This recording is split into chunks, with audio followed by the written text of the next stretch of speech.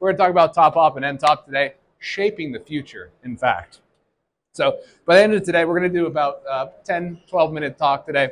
We're going to learn about what topop is and why we use it. We're going to understand how nTop is solving problems with traditional problems associated with topop, right? Some softwares are still doing it in ways that have some issues. Learn what's new with nTop's topology optimization, and we're going to do a little bit of a live walkthrough. I am an applications engineer. I do demos, so you're going to get a demo. That's what we're going to do. And then hang out, ask some questions, take a look at some parts, have a conversation. So what is topop and why are engineers leveraging it? Well, topology optimization is a lightweighting technique. It maximizes the performance of your part by removing material that's not contributing to the part's strength or stiffness, right? Now there's two schools of thought. There's generative design, there's topology optimization. We have topology optimization. There is a difference, right? It's easiest explained. Generative design starts from nothing, grows into something. Topology optimization starts from something and subtracts away to expose the optimized material. Now, it's not just an inverse process. There's different mathematical backgrounds. Generative design is a probabilistic model based on machine learning and AI. Essentially, that means it's guessing if it's got a good answer or not, while topology optimization is a deterministic process and actually converges on a solution according to your objectives and constraints. So you always get a higher performing value or answer because of that process, right? So it's a little bit better in that way. Now, why do we do it? Save money and material, pretty much everyone's idea here. Can we make it lighter? Can we make it cheaper? Everybody likes that. But also reclaim some valuable engineering time. It's pretty much impossible for a design engineer to manually optimize the part as well as that topology optimization process can do so. And also just better performing parts in general. Can we maximize our parts performance, minimize our mass, stiffness to weight ratios, all sorts of things. And that process is gonna be really powerful. But there are some traditional pitfalls with traditional softwares, right? Geometry extraction, right? STLs, nobody likes those things, they're not fun. Taking your result and turning it into something smooth and usable is traditionally really difficult, painful.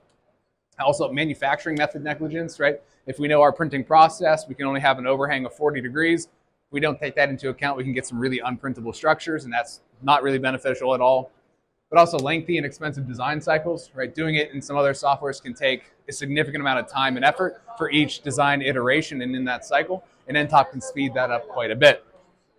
So how's nTop solving this? One, automated geometry reconstruction. If you guys haven't looked into nTop's topop before, taking that rough result, smoothing it, getting it into something that you would actually produce can be really difficult in a lot of softwares, but in nTop it's an automatable process. It's really quite quick. Also, robust manufacturing constraints. If we know our printing direction, we can make sure we have a self-supporting structure.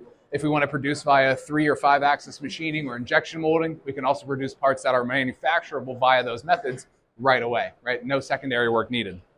But then we can also do end-to-end optimization, make a process from start to finish, and iterate through that very, very quickly. Now, what's new? There are a couple of new things, and I already told you about them because I got ahead of myself.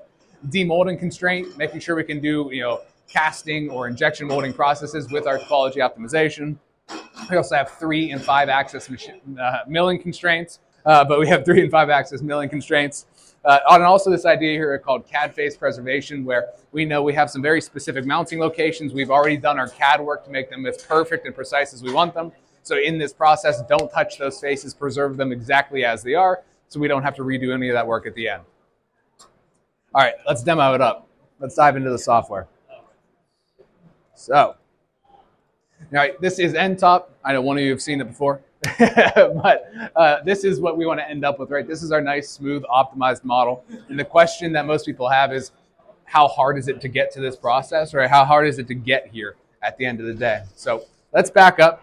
Before we look at this nice, shiny part, let's go back to the beginning. And we start from an imported CAD assembly, right? So nTop's not a CAD tool. We're here to work with your CAD tools and then do the stuff that we do best, which is complicated work. So we're going to start by importing from SolidWorks, SpacePlane, CATIA, Creo, and we have a whole list over here on our wall. You can come from basically any CAD tool, import into nTop, and we can do assemblies and parts. And what I have here is my design volume, right? I have all my connection features, everything's looking good, and this is the volume that I want to optimize. But this is not an initial design, right? This is not what I was going to hand to my boss and say, let's go produce that. It's just a solid brick of material. It's the entire volume where that part's allowed to exist. You can kind of think of it like a complex bounding box in that way. Nothing outside of here will form. Right? So once I have that set up, Got that all done. Now I need to start to go ahead and set up my FEA, because topology optimization is an FEA style process. I need to take my part, I need to turn it into a volumetric mesh, nice 10 elements, all that sort of good stuff. And on this mesh, I need to start selecting different boundary conditions. So I can go ahead and start to select my different nodes. Say I have forces, fixed faces, moments, point moments. I can set up all those loading cases and boundary conditions that I need to say optimize for these scenarios, right?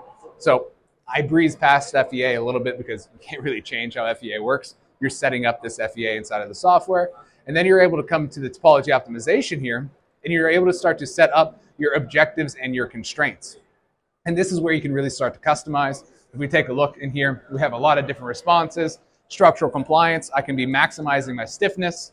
We can have stress values, displacement values, natural frequency, mass, center of mass, moments of inertia. All of these can be my objective to minimize or maximize those values. And then you can also be applying constraints inside of there. You can do things like planar symmetry, passive regions, specific overhang angles. So in our printing direction, don't give me anything beyond a 45-degree overhang, all sorts of stuff like that. Don't give me a value of stress over 100 megapascals, displacement, natural frequency, all sorts of stuff. But if you come into our beta tab here, we also happen to have quite a number of functions that are coming out here in the near future. We have remap, we have minimum and maximum feature size. Don't give me a beam below 5 mil in beam thickness, right? I don't want to print anything quite that small. Don't give me a beam above 30 mil in thickness because it's just going to be too much of a mass of material in one location. We could also do things like the 3, the 5 axis, and the demolding. So we're always adding new things to our topology optimization processes to give it more customizability and get you that purely optimized result for your scenarios. Now, once you set all of that up, you come over here to your top op and you say, all right, do all those objectives and constraints, and you get to a result that looks something like this, right? Now, this computation can take 1 minute, it can take 10 hours, depends on what you set up. But once you run through this computation, for my money, this is where the work really starts with topology optimization. We talked earlier about kind of taking this raw result here and trying to take this surface texture into something smooth and usable, because you're not going to print that out, right? It's got stress concentrations, it's got a weird texture. It's not something you want to hand into your boss and say, let's go for this. And traditionally with a lot of softwares, they give you a mesh, an STL. You have to sculpt, smooth, decimate, and do all this stuff by hand and draw the NURBS by hand at the end. It's a long process. It could take hours or days of time.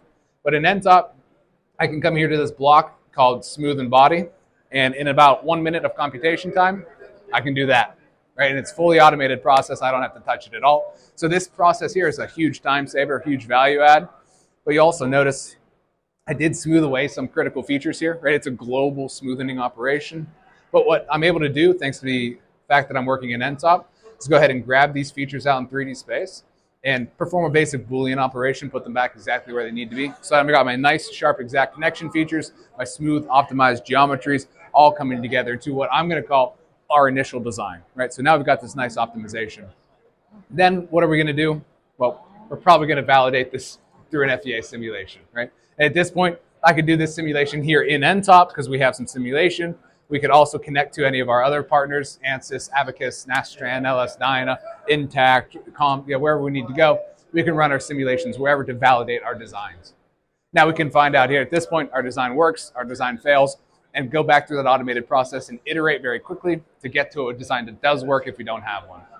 But one thing that I find really interesting is, okay, if we have this design here and it's looking pretty good, maybe we have a big factor of safety.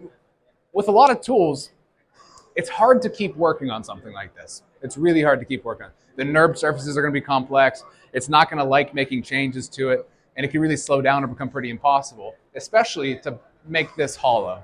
Right? If you want to shell a geometry like this in a traditional CAD software, I wouldn't suggest it. It's going to take you a long time and a lot of Tylenol to get through that process. But in nTop, I can absolutely do that essentially instantaneously. In nTop, offsetting and shelling is essentially free. So not only can I shell this geometry, I can actually shell it so that it is thicker in some areas. So I have a completely solid part over here in some areas, and I have a thinner walled structure in others, directly according to that simulation data that we ran earlier. So not only with nTop can you run through this topology optimization process, customize it to the fullest extent of the possibilities to get the correct answer for you, you can keep working with it to maybe push that optimization even further, right? So the complexity here with nTop's solution is not going to be your limiting factor. Limiting factor is going to be your timetable, right? How many iterations can you actually get through? How far can you optimize that design? So that's a little bit of a look at our software. I think what's really also helpful is to come back to these slides and take a look at a couple of case studies really quickly. We do a lot of topology optimizations with our customers. One that I think is really quite interesting are these custom grippers. So for these robotic grippers over here, the idea was to run them through a topology optimization process, make them lighter. And at the end of the day, 40% lighter, 35% cheaper to go ahead and produce. But it only took them 3 hours of active design time to come up with this really unique design over here with lattice structure and topology optimization all in one. But the really impressive part is from design, start to manufactured and on the robot was 4 days. And that's a really hard timetable to beat with traditional methods. So it's something that can really speak to the value of running through this optimization process with nTop. Additionally here, Ocado Group, they really take it to the next level on topology optimization. In fact, I believe this bot is somewhere here at the conference that you guys can go and find. But by weight, this robot, which packs groceries into specific bins automatically through orders, is 50% by weight 3D printed components, all of which are run through nTop's topology optimization in a fully automated fashion. Right? Pretty much no design engineer really touches this at the end of the day, or at least very minimally, ends up realistically having hands-on time. So they're automating the design of this through topology optimization to reduce the weight as much as possible, increase the efficiency of their bot, and take advantage of nTop's reusable workflows and computational modeling approach to get to this optimized result at the end. So these guys are really taking it to the next level. They reduced their weight by 3 times, so big reduction in weight, and they're able to design this entire bot in 3 weeks. So really big deal at the end of the day. And these are just a couple of case studies. We have a few more here on the parts on the table. But thank you guys very much for coming to listen to me talk today.